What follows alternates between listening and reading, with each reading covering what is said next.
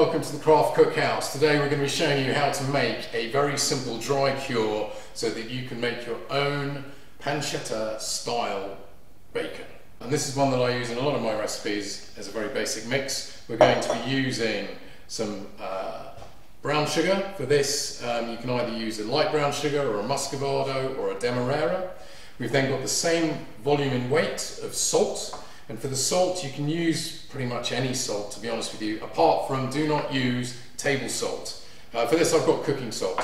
If you go on to develop your recipes further yourself, you can start exploring the likes of PDV salt. But these things come in big 25 kilogram bags, which isn't feasible to have around the kitchen. But you can also use your Maldon salts and your sea salts, etc. We've also got in here around about 20 juniper berries, and then here I've got from the garden some bay leaves. So the ingredients for this basic cure are, in here I've got 400 grams of light brown sugar. You can also use demerara sugar or a muscovado sugar. In here I've got 400 grams of cooking salt. I've then got in here 20 juniper berries, and then here I've got 5 small bay leaves that I've taken from the garden.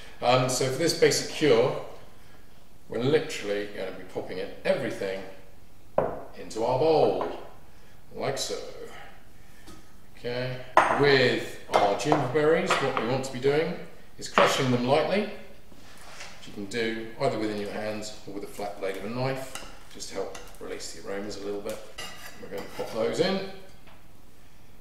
and then we're going to cut up our bay leaves. For this, for my bay leaves, what I tend to do is cut out the stalks, and then I will just slice these finely and then across again. Once we've done all that, I will put everything into the bowl, mix it through with your hands and get everything going. And that's our basic dry cure for making home style pancetta style bacon.